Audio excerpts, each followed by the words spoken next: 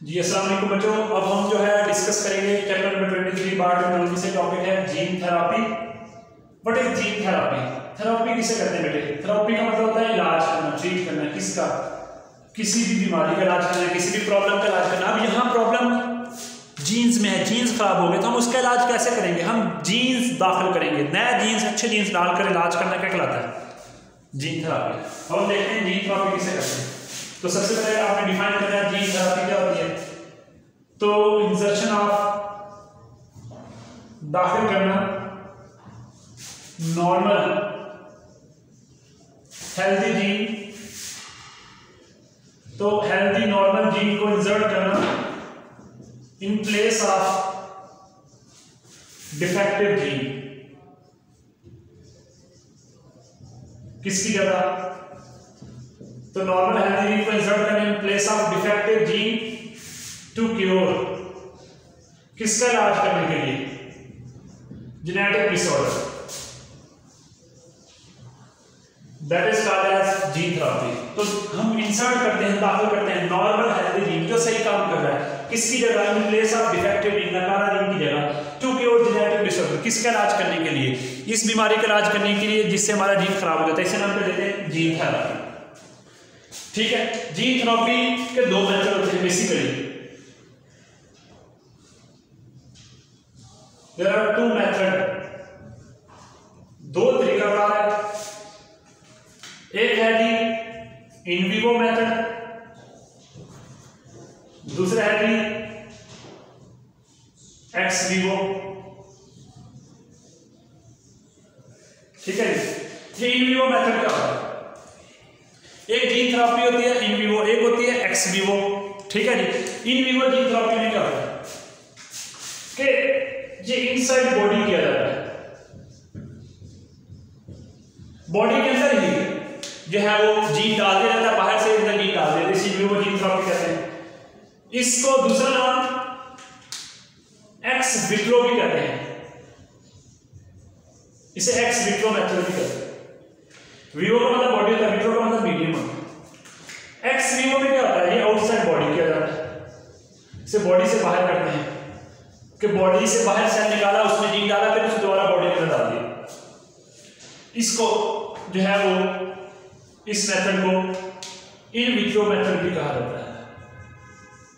ठीक है, अब जो हम यहां पर एग्जांपल्स पढ़ेंगे उनमें से कुछ इन विवो होंगे, कुछ एक्स विट्रो होंगे, तो आप लोग भी साथ साथ समझते जाइएगा कि इन विट्रो क्या होता है। जैसे है एससीआईडी, ये एससीआईडी क्या है? एससीआईडी का मतलब है स्वेयर शदीद combined, swear combined immunodeficiency, swear combined immune deficiency. इसमें इम्यून सिस्टम वीक हो जाता है। वजह सुने, पहले तो हम देखेंगे ये डिजीज में होता क्या है, कॉजेज। इस चीज में होता क्या है? इसमें एंजाइम मिसिंग होता है, एक एंजाइम है वो मिसिंग होता है। वो एंजाइम कौन सा है? उस एंजाइम का नाम है एडिनोसिन डीएमाइलेज। Adenosine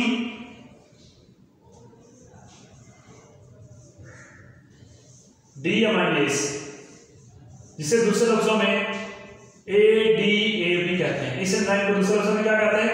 ADA, adenosine डीएमाइलेज। ठीक है जी, एडिनोसिन डीएमाइलेज एंजाइम, ये एंजाइम है। इस एंजाइम का काम क्या होता है? ये एंजाइम क्या करता है?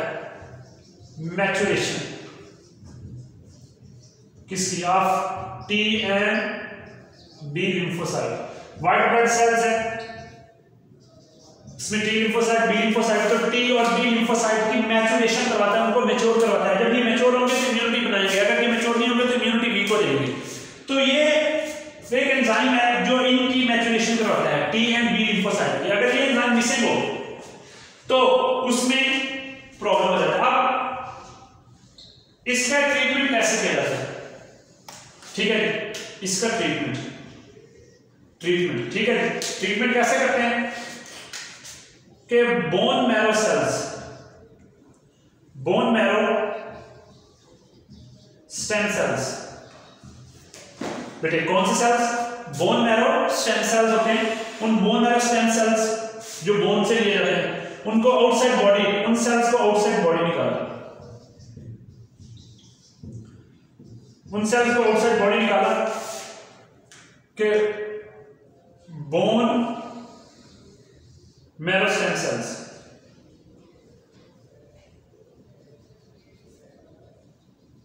तो बोन के अंदर से हमने स्टेम सेल लिए, बोन से स्टेम सेल लिए, उन स्टेम सेल्स को हमने बाहर निकाला। उन स्टेम सेल्स के अंदर हमने क्या डाला? हमने पहले ऐड किया gene for ADA enzyme, adenosine डीअमाइनेज enzyme के लिए जीन डाला, और उन स्टेम सेल्स को दोबारा क्या कर दिया? हमने बॉडी में लगा दिया। तो जो स्टेम सेल्स थे उनको अगेन इम्प्लांट कर दिया। कहां पर? बॉडी में। और वो बॉडी में जाकर नॉर्मली क्या प्रोड्यूस करवाएंगे? वहां पर वो एंजाइम प्रोड्यूस करेंगे। वो एंजाइम बॉडी में अब क्या बनेगा? एडीए एंजाइम बनेगा, जिससे क्या हो जाएगी? मैचुरेशन होगी। किसकी? जिससे मैच्योर होंगे कौन? T and B lymphocyte. तो टी और बी लिम्फोसाइट क्या हो जाएगी? मैच्योर हो जाएगी, जिससे ये प्रॉब्लम ठीक हो जाएगी। तो बताएंगे इन विवो है या एक्स विवो है? क्योंकि इसमें जो है वो आउटसाइड बॉडी निकाला, तो इसे हम क्या नाम देते हैं? X Vivo method. This is called as x Vivo method. ठीक है बच्चों, चलें आगे। अब जो जी बच्चे, अब हम डिस्कस करते हैं हाइपर कोलेस्ट्रीमिया। हाइपर का मतलब ज्यादा, कोलेस्ट्रीमिया कोलेस्ट्रॉल लेवल ज्यादा हो जाता है। इसमें high cholesterol in blood, blood में कोलेस्ट्रॉल लेवल ज्यादा हो जाता है। क्यों ज्यादा हो जाता है? उसकी हम रीजन पढ़ेंगे। जब कोलेस्ट्रॉल ज्यादा होता है तो हार्ट अटैक होता है। कोलेस्ट्रॉल लेवल क्यों ज्यादा हो जाता है? क्योंकि बेसिकली रिसेप्टर्स मिसिंग है। रिसेप्टर्स मिसिंग है। वो रिसेप्टर्स क्या करते हैं? फिर जो रिसेप्टर्स का काम था, वो रिसेप्टर्स क्या करते थे? Detect and lower cholesterol. वो कोलेस्ट्रॉल को डिटेक्ट भी करते थे और उसको कम भी करते थे। अब वो रिसेप्टर मिसिंग है जो कोलेस्ट्रॉल को डिटेक्ट कर रहे हैं, ठीक है, और कोलेस्ट्रॉल को कम कर रहे हैं। तो ये रिसेप्टर्स होते कहां पर है? In liver cells. तो लिवर सेल्स में रिसेप्टर होते हैं। लिवर का काम है कोलेस्ट्रॉल कम करना। तो ये रिसेप्टर डिटेक्ट करते हैं, जिससे एक्टिवेट कर देते हैं लोअरिंग मैकेनिज्म ऑफ कोलेस्ट्रॉल को। अब हम क्या करते हैं? इसमें हम लिवर से, लिवर पोर्शन को क्या किया जाता है? Small portion, excise. तो लिवर का एक पोर्शन हम क्या करते हैं? एक्साइज करते हैं। एक्साइज का मतलब उसे हम बाहर निकाल देते हैं, ठीक है। पोर्शन को बाहर निकालकर उसमें क्या ऐड करते हैं? हम उसमें ऐड करते हैं जीन फॉर रिसेप्टर्स। बेटा रिसेप्टर्स के लिए हमने क्या ऐड कर दिए? जीन्स। जो हमने जीन्स ऐड किए किसके लिए? रिसेप्टर्स के लिए, ठीक है। तो वो जो पोर्शन है उसको दोबारा हम लिवर पोर्शन को दोबारा हम क्या कर देंगे? इम्प्लांट कर देंगे बॉडी में। अब वहां पे नॉर्मल रिसेप्टर बनेगा, कोलेस्ट्रॉल लेवल ठीक हो जाएगा। तो इस तरह से हम इसमें इसका इलाज करते हैं। या अपने हाइपर कोलेस्ट्रीमिया में हम जीन ऐड करने के लिए, जीन ऐड करने के लिए हम क्या यूज करते हैं? हम यूज करते हैं रेट्रोवायरसेस। ये खास वायरसेस होते हैं, ऐसे वायरसेस जिनके अंदर आरएनए होता है और वो रिवर्स ट्रांसक्रिप्टेज एंजाइम रखते हैं, जिससे आरएनए से डीएनए बनाते हैं। तो इसलिए ये रेट्रोवायरसेस हम इस्तेमाल करते हैं एज ए वेक्टर। तो जो रेट्रोवायरसेस हैं वो किसके तौर पे इस्तेमाल हो रहे हैं? एज ए वेक्टर के तौर पे इस्तेमाल हो रहे हैं। तो ये जो रेट्रोवायरसेस होते हैं वेक्टर या कैरियर के तौर पे इस्तेमाल होते हैं। तो हमें not need to make DNA from RNA। Normally हम जीन लेते हैं मैसेंजर आरएनए से जीन लेके उसे दोबारा डीएनए बनाते हैं। हाउ टू गेट जीन, याद है ना? तो अब हम यहाँ आरएनए को डीएनए में कन्वर्ट नहीं करेंगे, डायरेक्टली आरएनए वायरस के अंदर जाएगा, वायरस उसको जब होस्ट में कन्वर्ट करेगा तो वो डायरेक्टली डीएनए बना देगा। इस तरह से जो है वो जो है, इसलिए हमें जरूरत नहीं है कि हम जो है वो डीएनए बनाएं। तो बताएं कि इन विवो एक्स विवो है, it is also called x Vivo method, ये एक्स विवो मेथड, ठीक है। अब हम नेक्स्ट चलते हैं। नेक्स्ट है जी सिस्टिक फाइब्रोसिस। तो हम जीन थेरेपी डिस्कस करेंगे। एक कंडीशन है, that condition is called as cystic fibrosis. ये सिस्टिक फाइब्रोसिस क्या होती है?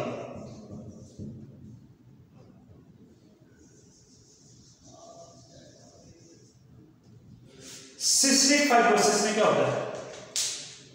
इसमें जो है थिक म्यूकस क्लॉट बनता है,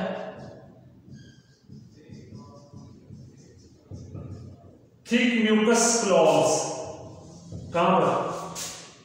इन रेस्पिरेटरी ट्रैक्ट। तो रेस्पिरेटरी जो ट्रैक्ट है वहां पर थिक म्यूकस क्लॉट बनता है। And many infections, respiratory infections होती है, बहुत सारे इन्फेक्शंस पैदा हो जाती हैं। देयर इज डिफिकल्ट जब पासेज ऑफ ब्रीथिंग, तो ब्रीथिंग मुश्किल होती है, एयर का पैसेज जो है वो डिफिकल्ट हो जाता है, ठीक है जी। अब एज ए रिजल्ट जो है वो क्या होता है कि सांस लेना मुश्किल हो जाता है। क्यों होता है ऐसा? प्रॉब्लम क्यों आता है? थिक म्यूकस क्लॉट क्यों बनते हैं? रीजन, अब इस रीजन ये है कि देयर इज डेफिशिएंसी ऑफ, यहां पर एब्सेंस होती है इसकी, एब्सेंस ऑफ क्लोरीन को ट्रांसपोर्ट करने वाली ट्रांस मेम्ब्रेन कैरियर होती है। Due to absence of trans membrane carrier of chloride ion, ठीक है। तो क्लोराइड आयन जो ट्रांसपोर्ट करने वाले कैरियर्स मिसिंग होते हैं, जैसे सांस की नाली है, ठीक है। अब यहां पर जो है वो सेल्स हैं जो क्लोराइड आयन को यहां पर शिफ्ट करते हैं, ठीक है। जब क्लोराइड यहां पर शिफ्ट करता है तो उसको पतला करने के लिए पीछे से पानी आता है, जिससे म्यूकस जो है वो थिक नहीं होता, जिससे म्यूकस डाइल्यूट हो जाता है, तो म्यूकस के क्लॉट नहीं बनते। नॉर्मली ऐसा होता है। अगर ये क्लोराइड को ट्रांसपोर्ट करने वाली यहां पर ट्रांस मेम्ब्रेन कैरियर मिसिंग हो तो पानी भी नहीं आएगा, जिससे म्यूकस जो आएगा वो आएगा तो एसिड ट्रैप हो जाएगा, म्यूकस के थिक क्लॉट बन जाएंगे, जिससे सांस लेने में मुश्किल होगी और यहाँ पर इन्फेक्शन वगैरह हो जाएगा, वायरस ट्रैप हो जाएगा, तो जिससे डिफिकल्टी होती है किसमें? ब्रीथिंग में। नॉर्मली ये होता है म्यूकस ट्रैप करता है बैक्टीरिया एंड वायरसेस, और जो म्यूकस होता है that is released by cilia, सांस की नाली में सीलिया होते हैं यहां पर, तो सीलिया से म्यूकस को निकाल के बाहर फेंक दिया जाता है, ठीक है। अब यहां पर तो म्यूकस के क्लॉट बन जाएगा, म्यूकस नहीं अटैच हो जाएगा। तो इस मेथड में हम क्या करते हैं? अब यहां पर क्या होता है कि कंडीशन में transmembrane carrier of chloride missing है, सो दिस कंडीशन में इस वक्त दिस टाइम थिक म्यूकस जो है वो रिमेन देयर, वो वहीं पर रहता है, उसके क्लाउड्स बने रहते हैं, ठीक है। तो अब हम ये करते हैं कि हम लेते हैं जीन्स, इसमें हम क्या लेते हैं? इसमें हम जीन्स लेते हैं इस चीज के बेटे, जीन्स फॉर क्लोराइड चैनल्स। तो क्लोराइड चैनल्स में हम क्या लेते हैं? जीन्स। उन जीन्स को हम पैक करते हैं किसके अंदर? Liposome vesicles. इनको लिपोसोम वेसिकल्स क्यों कहते हैं? जब लिपिड और पॉलीसेकेराइड को एक सोल्यूशन में ऐड करते हैं तो वहां पर वेसिकल्स बनती हैं। Liposome vesicles chlorine genes for chlorine channel के जो वेसिकल्स हैं इनको क्या कर देते हैं? कोटेड कर देते हैं लिपोसोम वेसिकल्स के ऊपर। ये लिपोसोम वेसिकल्स जो होती हैं इनका एक सोल्यूशन बना लेते हैं। सोल्यूशन बनाकर इनका फिर क्या करते हैं? स्प्रे करते हैं। वो स्प्रे जो होता है वो हम सांस की नाली से अंदर लेकर जाते हैं। वो स्प्रे हम कैसे बनाते हैं कि जो जिन लोगों को सांस लेने में प्रॉब्लम होती है वो उस स्प्रे को इनहेल करते हैं नॉस्ट्रल्स के लिए, ठीक है, जिसमें हम एरोसोल स्प्रे उसे कहा जाता है, ठीक है। तो वो सोल्यूशन जो है वो उसको इनहेल किया जाता है, प्रेशराइज इनहेल की जाती है, इनहेल थ्रू नॉस्ट्रल्स। तो एरोसोल से प्रेशर से इनहेल कर लेते हैं और इस तरह से वो जो है वो सिर्फ मेम्ब्रेन सेल्स तक हमारा जीन ऑफ इंटरेस्ट पहुंचा देता है। मेम्ब्रेन सेल्स तक जीन ऑफ इंटरेस्ट पहुंचा देता है। तो ये जो जीन्स ट्रांसफर हो जाता है टू लाइनिंग सेल्स।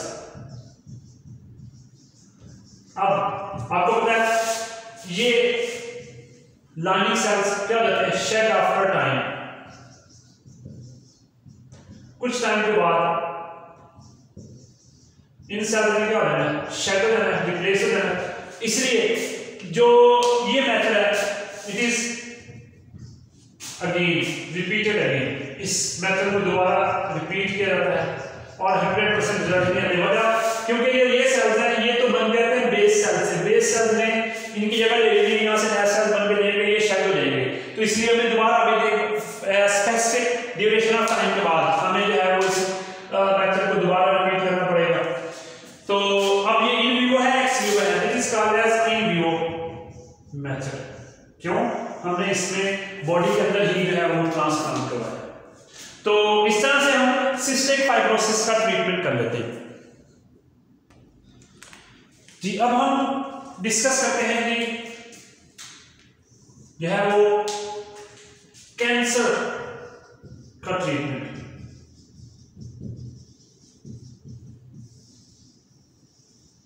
कैंसर का इलाज कैसे करें? तो कैंसर में हम कीमोथेरेपी का मेथड यूज करते हैं। कीमोथेरेपी क्या होती है? कीमोथेरेपी में हम एंटी कैंसर केमिकल यूज करते हैं।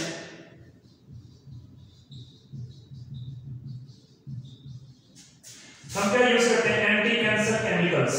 हमने एंटी कैंसर केमिकल्स यूज किए तो ये कीमोथेरेपी है दैट आल्सो किल या डैमेज नॉर्मल सेल्स। तो कैंसर सेल्स को मारती है तो आल्सो किल नॉर्मल सेल्स को भी मार देती है। तो हम कैंसर की ट्रीटमेंट में हम जीन थेरेपी को कैसे इस्तेमाल कर लेते हैं? जब हम कैंसर की ट्रीटमेंट में जीन थेरेपी करते हैं तो हम पता क्या करते हैं? बड़ी इंटरेस्टिंग सी बात है, आप लोगों के सोचने से उलट कॉन्सेप्ट है। हमने बोन मैरो स्टेम सेल लिए।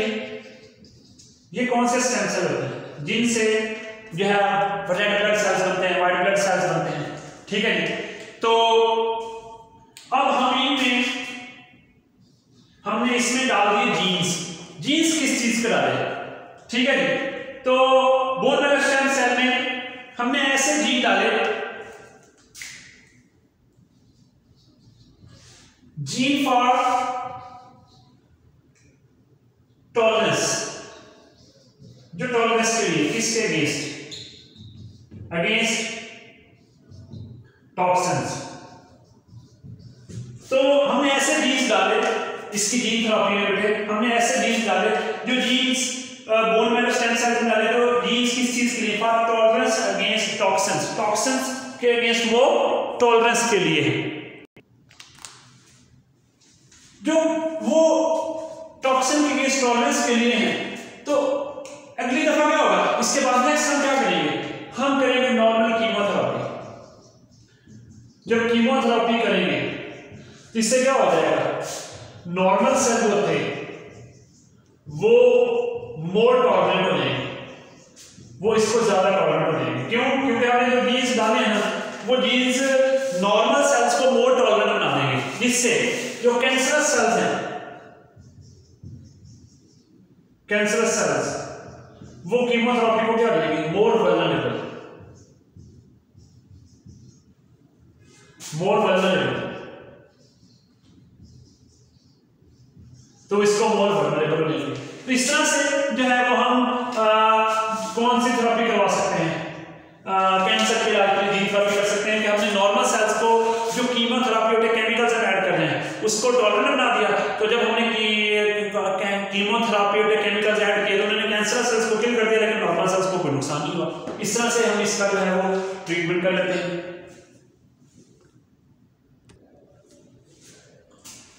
तो जो हमने कैंसर का इलाज पढ़ा, ये भी क्या है, इन विवो जीन थेरेपी। अब हम नेक्स्ट करते हैं, नेक्स्ट जो है वो हमारे पास है एंजियोप्लास्टी। क्या होती है एंजियोप्लास्टी? बेसिकली एक्चुअल में क्या है, कोरोनरी आर्टरी एंजियोप्लास्टी। ये एंजियोप्लास्टी बेटे क्या होती है, जो क्लोज आर्टरी होती है उसको ओपन करने का method to open close artery. देखिए ये आर्टरी है, खून की नाली है, ठीक है। अब ये क्लोज होगी कैसे, तो ये बंद हो गई, इसने रास्ता क्या कर लिया, तंग कर लिया, ठीक है। तो इस क्लोज आर्टरी को हमने क्या करना, ओपन करना, ठीक है जी। अब इसको कैसे ओपन करेंगे, तो बेसिकली जो मेथड यहां पर डिस्कस किया हुआ है वो है कोरोनरी आर्टरी एंजियोप्लास्टी। कोरोनरी कहते हैं जो दिल की तरफ जा रही होती है, तो जो दिल के मसल्स को ब्लड सप्लाई करती है वो बहुत अहम होती है, वो हमारे लिए बहुत ज़्यादा जो होती हैं वो अहम होती हैं। क्यों? क्योंकि वो दिल को ब्लड सप्लाई कर रही होती है। तो अगर दिल को खून की कमी हो जाए तो इससे दिल से इतना काम नहीं करता, जिससे दिल के साथ मरने लग जाते हैं और बंदे की डेथ हो जाती है। तो इसको ओपन करने के लिए हम नॉर्मली क्या करते हैं,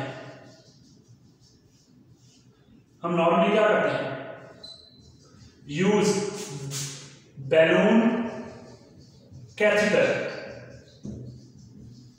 टू ओपन। हम बैलून कैथेटर इस्तेमाल करते हैं क्या करने के लिए, ओपन करने के लिए। कि वो कैसे, हम एक बैलून लेते हैं, उस बैलून को क्या करते हैं, एक्सपेंडेड एंड डिफ्लेटेड। तो इसे एक्सपेंड भी करते हैं और डिफ्लेट भी करते हैं। मसलन हमने यहाँ पर एक बैलून इंसर्ट किया, उस बैलून में हवा भरी, तो बैलून जो बड़ा होगा उसने प्रेशर लगाया और ये आर्टरी खुल, इसकी जो ब्लॉक रीजन है वो क्या हो जाएगा, खुल जाएगा प्रेशर लगने से। फिर इस बैलून में दोबारा आ गया। लेकिन तो अब जो हमने जो बैलून लिया था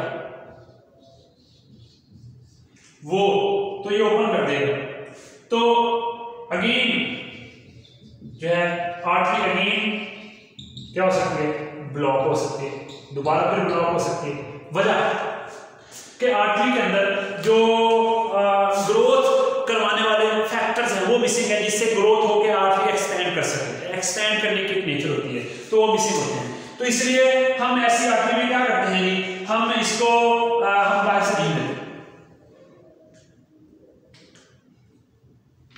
अब पूछा जाए इसकी काजेस क्या होती हैं, तो इसकी काजेस ये होती हैं कि आर्टरी की दीवारों में वीक सेल्स आ जाते हैं। तो जो हेल्दी सेल्स हैं वो क्या करते हैं, नॉट रिप्लेस, वो रिप्लेस नहीं करते किसको, वीक सेल्स को। तो जो वीक सेल्स है वो रिप्लेस नहीं होते, हेल्दी सेल्स वीक सेल्स को रिप्लेस नहीं कर पाते, जिससे वो है आर्टरी के अंदर क्षमता नहीं रहती, सहायता नहीं रहती, ताकत नहीं रहती एक्सपेंड होने की। तो अब हम इस एंजियोप्लास्टी का ट्रीटमेंट कैसे करते हैं, हम प्लाज्मिड एज ए वेक्टर इस्तेमाल करते हैं।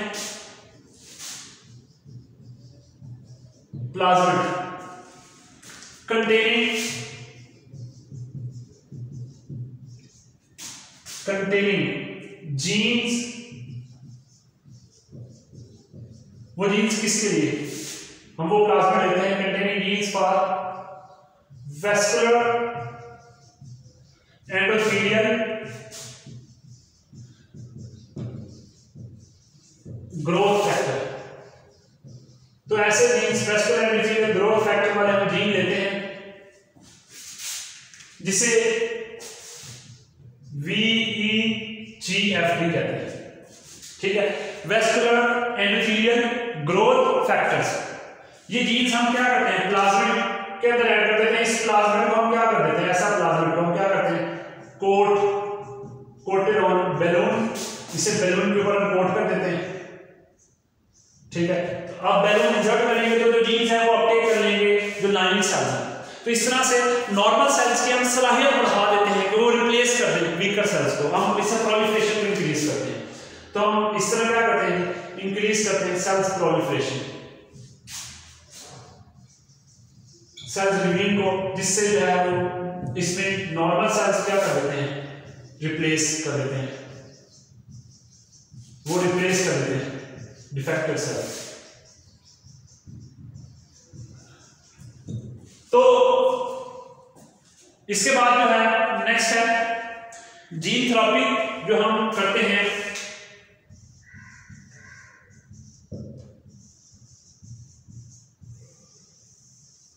वो हम अपने बॉडी के अंदर ऑर्गन्स लगा देते हैं, आर्टिफिशियल ऑर्गन्स को कहते हैं ऑर्गेनाइड्स। हम ऑर्गेनाइड्स बनाकर जीन थेरेपी कर देते हैं। ऑर्गेनाइड्स क्या होते हैं, ये कोई भी आर्टिफिशियल ऑर्गन है,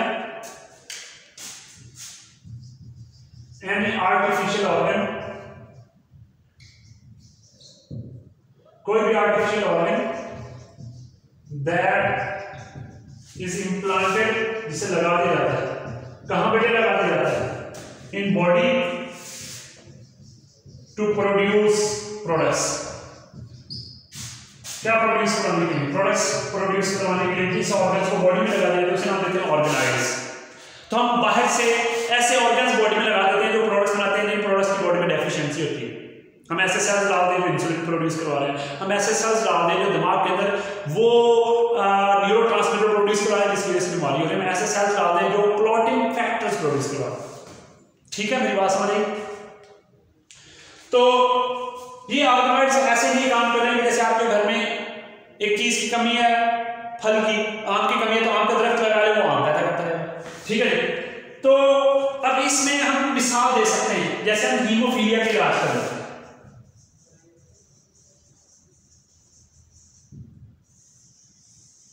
अब हीमोफीलिया का इलाज हम कैसे करते हैं, ध्यान से सुनिए।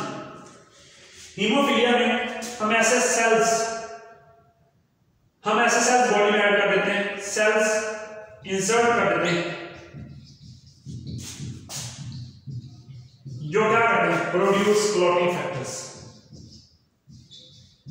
जो क्लॉटिंग फैक्टर्स प्रोड्यूस करते हैं। हीमोफीलिया ए के क्लॉटिंग फैक्टर 8 प्रोड्यूस करते हैं, हीमोफीलिया बी के लिए क्लॉटिंग फैक्टर 9, हीमोफीलिया सी के लिए क्लॉटिंग फैक्टर 11। तो इस तरह पार्किंसन डिजीज आपने सुना होगा, हम उसका भी इलाज कर लेते हैं। एक बीमारी है जिसे पार्किंसन डिजीज कहा जाता है। इसमें हमारे ब्रेन सेल्स के अंदर न्यूरोट्रांसमीटर की डेफिशिएंसी हो जाती है। तो हम ऑर्गन्स लगा लेते हैं, ऑर्गन्स इन ब्रेन में ऑर्गन्स लगा लेते हैं जो क्या करते हैं, प्रोड्यूस डोपामिन। क्यों? क्योंकि हमारी बॉडी में डोपामिन की कमी होती है, ब्रेन में डोपामिन की कमी होती है। ठीक है, तो जो डोपामिन प्रोड्यूस करते हैं, डोपामिन एक इंपॉर्टेंट न्यूरोट्रांसमीटर होता है। जब डोपामिन प्रोड्यूस होता है तो इस तरह हम जो है वो जेनेटिक डिसऑर्डर का आसानी से ट्रीटमेंट कर सकते हैं। इस तरह से भी जीन थेरेपी की जाती है। तो आज जीन थेरेपी करके बहुत सारी, हो सकता है कि मुस्तकबिल में हीमोफीलिया का, डायबिटीज, हो सकता है एड्स जैसी डिजीज का भी ट्रीटमेंट किया जा सकता है। हो सकता है मुस्तकबिल में डायबिटीज का इलाज करें, एड्स का इलाज करें। ठीक है जी, तो थैंक यू स्टूडेंट्स। अब आपका कोई सवाल है तो आप मुझसे व्हाट्सएप पे कर सकते हैं, मेरा कॉन्टैक्ट नंबर दिया है। इसके अलावा आप मुझे कमेंट्स में मेंशन करें, मैं आप लोगों के क्वेश्चन के आंसर देने की कोशिश करूँगा। थैंक यू बेटे, अल्लाह हाफिज़।